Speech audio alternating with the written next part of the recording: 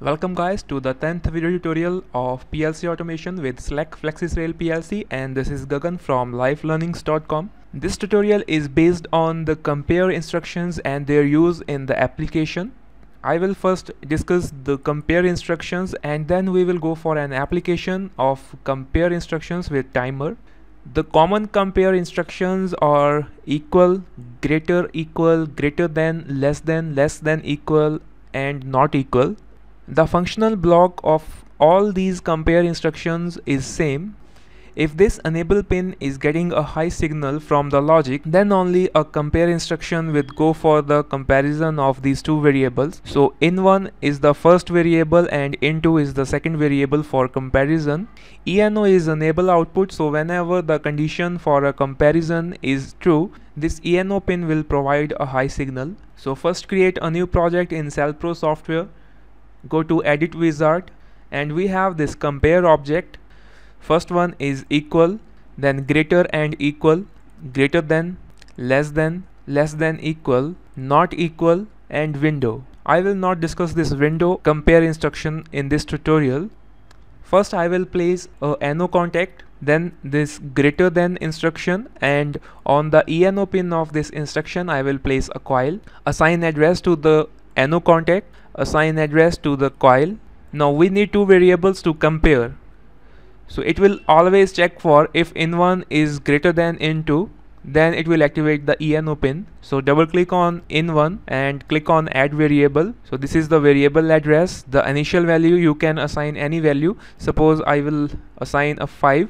Double click on in2 and click on add variable. This is the address and assign any initial value. If I assign 4, go for offline simulation.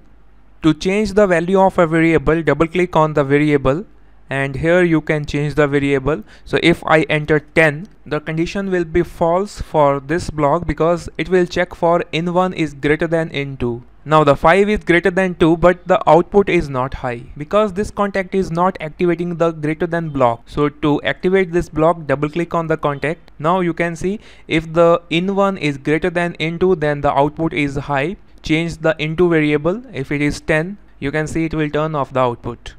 Now consider an application where I want to turn on two outputs.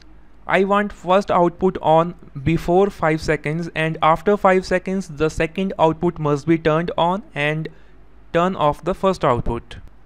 First I will place a NO, then I will place a on delay timer, connect a coil to ENO pin, double click on PV and assign a value minimum 10 seconds, T hash 10 seconds, double click on CV and add variable, click OK, assign the address to NO, assign the address to this coil, and I will use memory address, not a physical address. For these conditions, first I will place less than equal block, assign a physical output address, the output address which we want to turn on before 5 seconds. Double click on in1 and what is the name of this variable which is keeping the time for T on timer? This is G variable 3. So select G variable 3 in this list. Now the address of CV is assigned to the in1 of the compare instruction so that we can compare this in1 with the in2 for our result. Double click on in2 and add a new variable. Initial value will be in time format T hash then 5s. For second output I will use a block greater than, connect a coil to ENO pin of the compare block and the address of this coil must be the second output of the PLC. Now again for in1 of this block we will use G variable 3 of the timer because again we have to compare the time. So double click on in1 and assign G variable 3, double click on in2 and click on add variable. Again make sure it is a type of time.